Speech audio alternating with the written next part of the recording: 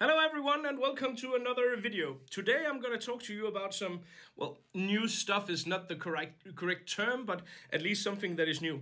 I've just returned from the US where I visited with Whiting, had a long, good, heartfelt talk with Tom Whiting regarding a lot of different topics and a lot of different things. Saw some amazing feathers as always, but one of the things that we really talked about was the Whiting Spey series. The Whiting Spey series are these magnificent feathers that are just, without a doubt, the best feathers in the world for tying shrimps. And for some reason, it has to do with genetics and stuff. Whiting has not been able to breed more of the spey birds, so they are now trying to kind of breed backwards and create the spey feathers all over again. But that's a very difficult process.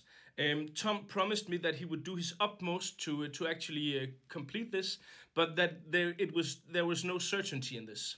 The earliest forecast he had for me was that perhaps in late 2023 he would know if it would be possible to bring the spey back, and that's also the earliest he would have some available.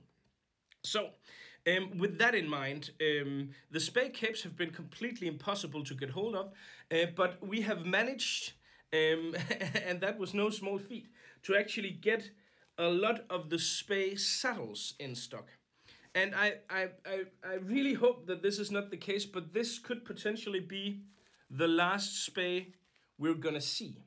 The spey saddles are different from the spey capes. If you have, imagine you have the cape here, and then the feathers behind the cape is called the saddle. And the feathers here, a saddle like this is cheaper than the cape.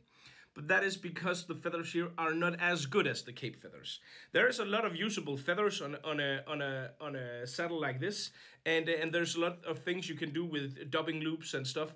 But with all that being said, the capes are the best for the shrimps, but the capes are not available. So the only thing that I know I will have, at least as long as stock lasts, are the spey saddles. So if you have run out of spey and you're in need of spey for your shrimps, then as I said, the capes are the best. But the only thing that is available, the only thing you can get your hands on, are these saddles, and these only last as long as stock lasts. I'm not sure I will be able to get any more of these. I have just now added a lot of all the best colors to the website in regards to shrimp patterns. I mean, this Grizzly dyed tan, for instance, is just really awesome. I have loads of the all famous pattegrisen color here, the salmon pink, but also, you know, a grizzly pink and stuff. So as I said, these are great feathers. I also find actually that a lot of these are really well suited for pike flies and for baitfish flies. Basically, just tie one of these in, one of the longest here, into the actual, make it a wing on a fly. That works really well as well. So there are multiple applications for these, not just for the shrimps. But as I said, the capes are better. But this is what there is, and I only have these as long as stock lasts. I was lucky enough to get some anyway, but basically that's how it is with the spey situation just now. So swing by Nordic Anglers to get some of the colors that you need, because who knows when they'll be back.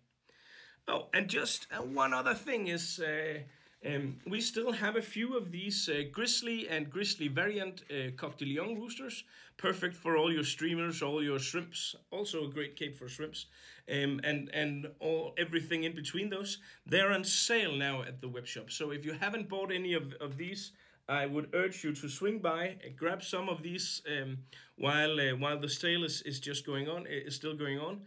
They're at a very good discount. So quality capes at a discounted price at Nordic Anglers as well. And the last thing I want to say today is, while I'm doing this video, I'm literally shaking with anticipation, because tomorrow is opening day in the Danish salmon rivers. So I'm gonna go there for 3 days. Gonna fish a lot of different water. I'll bring Stefan, and we'll do a lot of videos about that as well. So stay tuned for more regarding upcoming salmon movies.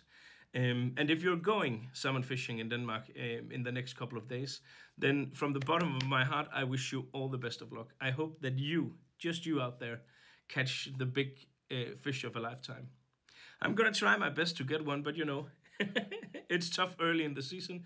But I'm gonna fish until I drop for the next couple of days. So that will be awesome. Otherwise, as always, you can buy all the stuff I've shown here, in particular the space saddles at Nordic Anglers. There is a link in the bottom of beneath the video here, and also subscribe to the chat. Sorry, subscribe to the channel if you haven't done so already. That will make me very, very pleased and very, very happy. I think all there's left to say is I wish you all the best of luck out on the water. Thank you so much for watching.